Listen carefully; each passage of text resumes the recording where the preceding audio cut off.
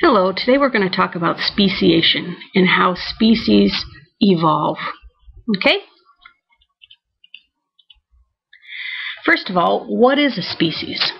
A species is defined as a group of organisms that can interbreed with one another and live in the same area. The big part of that is that they can interbreed. They can produce fertile, viable offspring. So what makes a species?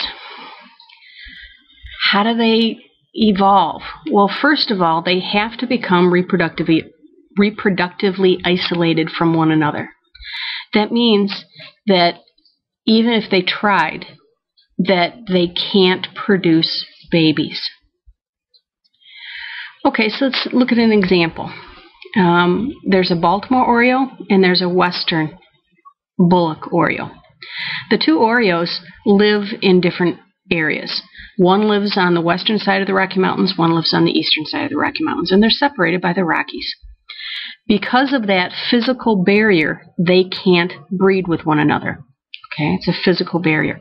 However, if you took the two of them and put them together in a cage and said, okay, they can't breed with one another because physically they have become so genetically different from one another, they can no longer breed and make offspring, even if they try. So then they are considered two different species. Well, those incompatibilities really evolve from mutations that have occurred, differences that result. In one group of Orioles, they've got certain mutations. The other group have different mutations. Sometimes those can be physical mutations, like differences in their DNA. Other times it can be behavioral differences, but it doesn't really matter. Those incompatibilities result in them not being able to breed. Now, sometimes what happens is on a sperm and egg, on the sperm head, there's some receptors that have to perfectly match the egg receptors. As mutations occur, sometimes mutations occur in those receptors, and so that an egg will not allow a sperm from that one that has a different difference to enter the egg, and so it won't fertilize the egg. That causes them to become different species. If the sperm can't fertilize the egg, they become very different. They become reproductively isolated. So there are several barriers to reproduction, and we're going to go through several of them. Some occur before the sperm and egg unite, and some occur after the sperm and egg unite. Okay?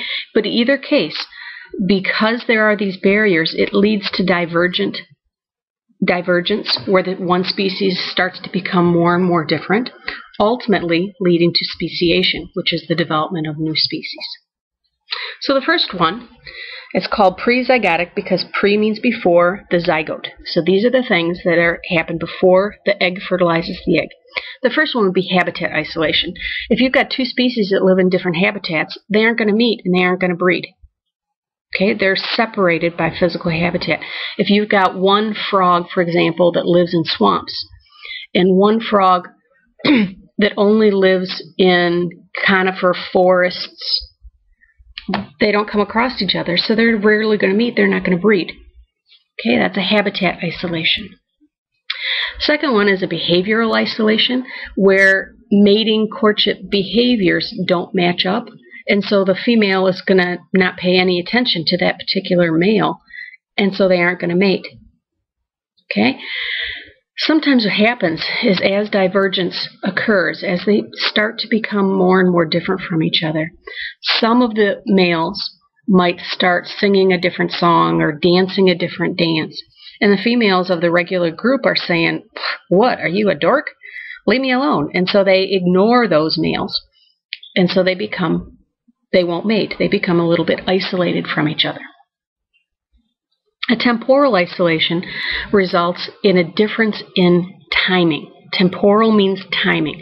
So maybe they breed at different times of the day. Maybe they breed at different seasons, different months. Maybe one has a courtship song that they have to sing as the sun sets, and the other one only mates with people who sing when the sun is rising. I don't know what it is, but different timing issues. That's a temporal isolation. Mechanical isolation is when mechanically they just anatomically don't fit anymore. Picture in your mind a Great Dane and a Chihuahua. Okay, at the moment they're going through diversifying selection where they're becoming more and more different because mechanically it just doesn't fit. And no, you're not getting a picture of this, but think about it. Okay, let's move on. That's kind of a funny one. Okay, gamete isolation is when the receptors on the sperm head and the egg do not match, and so the sperm can't enter the egg. Another could be that the physical chemistry in the vagina is wrong and is different, and so it kills the sperm. That would be a gamete isolation, where your gametes, which are sperm and egg, are isolated from each other. The next three are post-zygotic barriers. These are things that happen after a sperm and egg have united. Okay, so just by chance they did unite. Now what's going to happen? Well, the first one is a low hybrid zygote viability, which means you do get a hybrid forming, but it fails to develop. Or if it is born, it does not survive to sexual maturity, so they die prematurely. Okay, so it dies before it's an adult, if it's even born at all. A lot of stillbirth ones there. Hybrid infertility says, well, it was born and it does survive, but it's sterile, so it can't produce babies. A really good example of this is if you take a horse and you mate it with a donkey, you get a mule, but mule are sterile. They cannot produce babies. The last one is a low hybrid adult viability, in which cases the hybrid is born and they do survive. They do produce babies. They are fertile. However, their babies have a low survivorship, and so they don't survive well and usually don't produce offspring. An example is a liger. A liger is from a male lion and a female tiger. They are much larger than a lion, but they don't reproduce. They are fertile, but their babies just don't survive. So here's a liger, very, very large lion-tiger combination.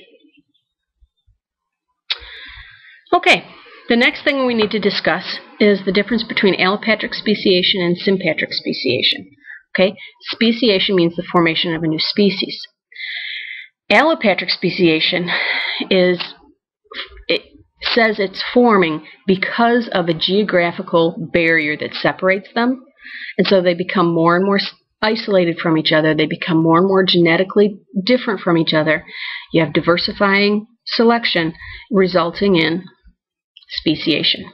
Sympatric speciation says, no, you have a small population. Within the large population, they become more and more genetically different from the large population, but they're still in the same geographic area, and they do become different species. So let's look at allopatric speciation first. Okay, it's been widely studied looking at a group of salamanders. Now, what happened with the salamanders, the original population lived up in Oregon. And as the glaciers receded and stuff like that, 10,000 years ago, they started migrating very slowly because they're salamanders, started migrating south. When they got to the Cascade Mountain Range, which is this white area right here, they separated into two different groups. And as you'll notice, the groups on either side become more and more different from each other, and resulting in different species. And so now we have 5 different species originating from the one Oregon population. Okay, it's a speciation. Geographical speciation. Another example of allopatric speciation you can find looking at island biology. When a new species, let's just go through an example. Okay, here's the mainland. For some reason, species A ends up on this first island. Okay, and they are the same. Maybe they're blown over by a hurricane, or somehow they end up on the island, separated from the mainland. Well, they're only going to be able to breed with species A, so they breed with each other. Whatever genetic mutations they have, because it's a small population, will become more prevalent quicker than in a large population over here. So their mutations that they have will make them more and more different from the main population, ultimately resulting in them becoming a totally different species. So even if you did put them together, A and B would not be able to mate anymore. Well, some of the B moved to a different nearby island. On that nearby island, their genetic mutations make them more and more different from the original population, and then some of those will recolonize the first island and colonize nearby islands. Okay, on the first island, the one that was recolonized, or actually no, the one on the new island is going to, again, genetic mutations are going to make it more and more different, and then it can recolonize these other islands. But these genetic mutations in this one that was a D make it more and more different from the original Ds, and so now you have more and more species evolving from the mainland species. They've gone through speciation, all because they're geographically isolated from each other. Okay, so that's kind of a fun one. Let's look at sympatric speciation.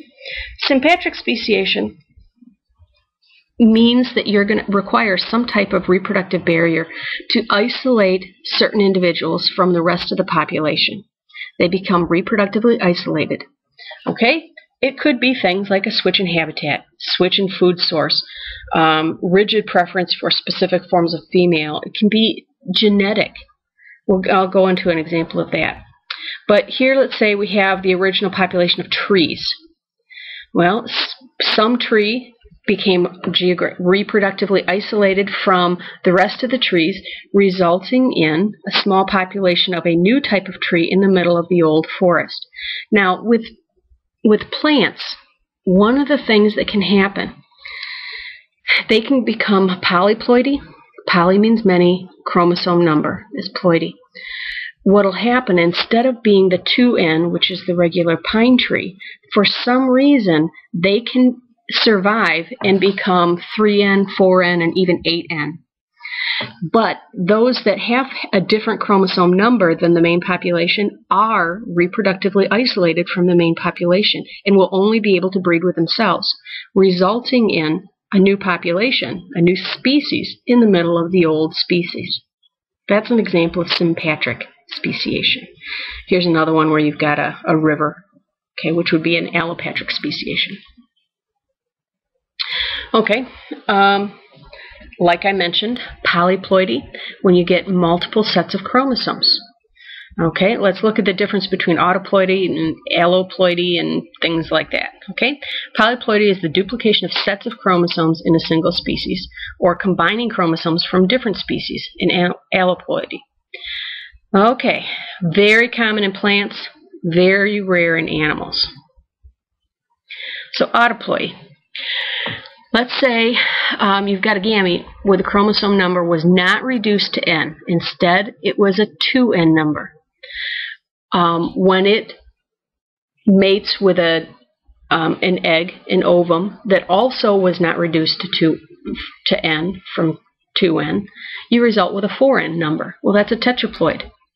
Because the chromosome number is very different from the original, it can't cross-pollinate any of the other trees, and so it can only self-pollinate. And all of this offspring would be genetic clones of the original parent plant. Okay, that's an autoploidy. Okay. Alloploids may be produced when individuals of two closely related species interbreed, but this messes up meiosis and results in chromosomes that can be doubled and all kinds of weird stuff. But because chromosomes pair up with almost identical pairs, the offspring tend to be fertile. And the example your textbook talked about was the gray tree frog examples from Chapter 17. And if you don't remember those, you need to go back to Chapter 17 and read about the gray tree frogs. Okay? Punctuated equilibrium. This is a phenomenon that is noted in the fossil record, and it's not really understood 100%. But basically what you'll have in the fossil record is you'll have an organism's DNA, apparently no change in the fossil record. They just kind of no change, no change, no change, no change. And then bam, there's a big change, big change in their characteristics. And then they go along again, no change, no change, no change, bam, a big change in their physical characteristics. And so they call that punctuated equilibrium because it's punctuated by rapid change.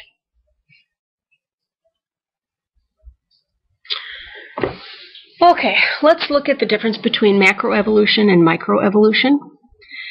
Microevolution are the infinitely small changes that occur to mutation of the DNA, resulting in allele frequency changes. Macroevolution is simply evolution at the species level, where you get large changes.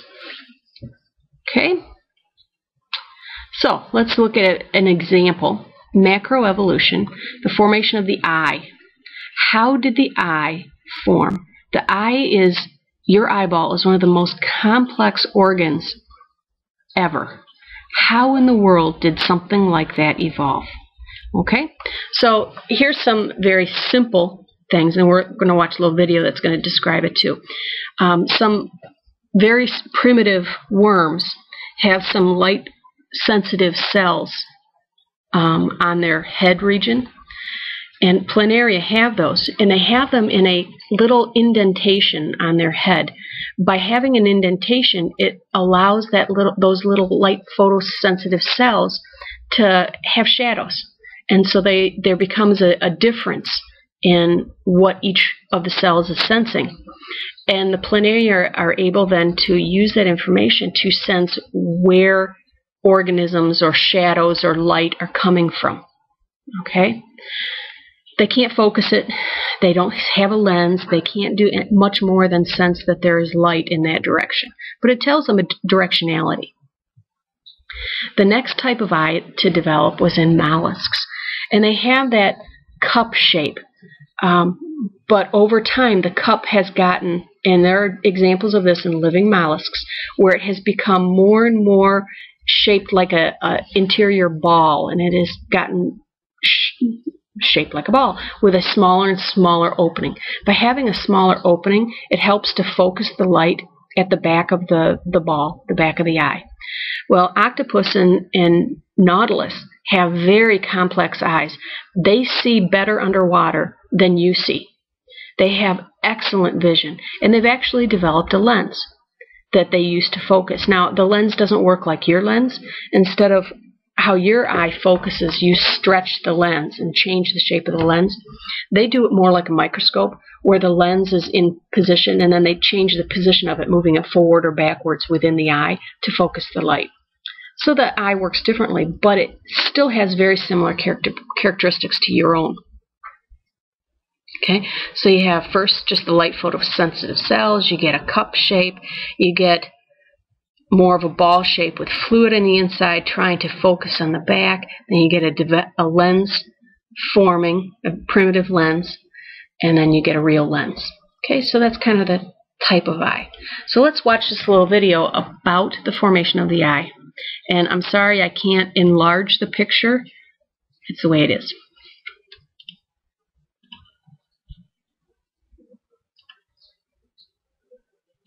At the University of Lund in Sweden, zoologist Dan Erik Nilsson has developed models to show how a primitive eye spot could evolve through intermediate stages to become a complex human-like eye in less than 500,000 years. Yeah, I've been interested in eye evolution for a long time. And in particular, I've been interested in the question of how long time it would take for an eye to evolve. Nilsson envisioned a sequence of stages by which a flat patch of light-sensitive cells on an animal's skin could evolve into a camera-type eye.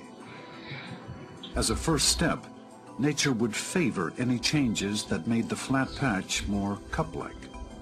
As soon as you've created even the slightest depression in the center, it means that the edges of the cup will actually shade light from parts of the environment. And of course all the light sensitive cells in this little cup, they won't measure light in exactly the same direction. So already this cup has some pictorial information. Another model demonstrates what a primitive cup eye can do. The brightly lighted skulls cast an image onto a translucent screen Nielsen installs at the back of the cup to act like a retina. But the image is not at all well defined. The cup eye can do little more than detect movement. This kind of eye can be found in nature today, in flatworms. Their eyes evolved no further. In their environment, that's all they needed. But if the animals need to move faster, or evolve to become fast predators, or to see other fast predators, then the construction needs to be improved. And one way of doing that is to constrict the opening, and to make it smaller.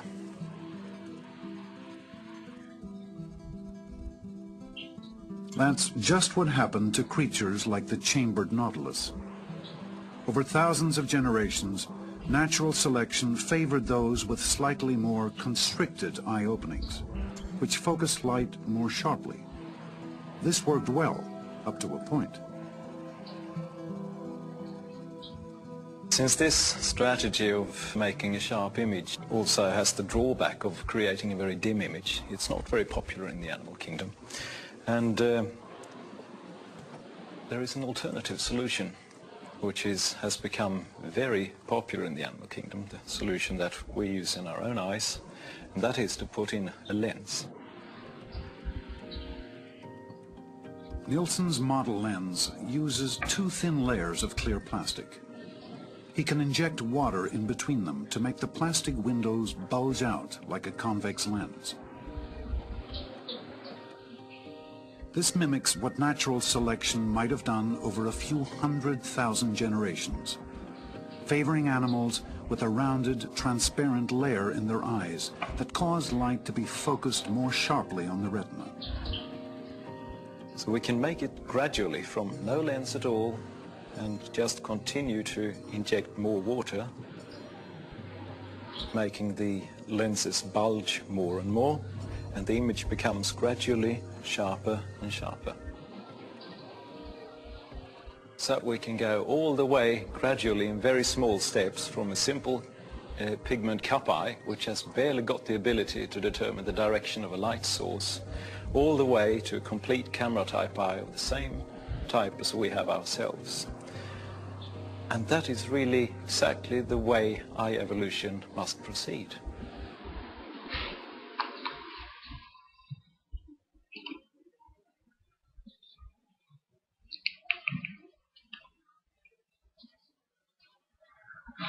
Kind of interesting how the eye evolved. Okay, we're almost at the end. Evolution, like it says on here, has a lot of dead ends. 99.9% of all organisms that have ever evolved have gone extinct. So if we look at an example of a phylogenetic tree, you can see we have the horses of today, but all of these other ones have gone extinct. These species are no longer here. 99.99%. That's a lot of extinctions. Okay, that's it for tonight. Have a wonderful night.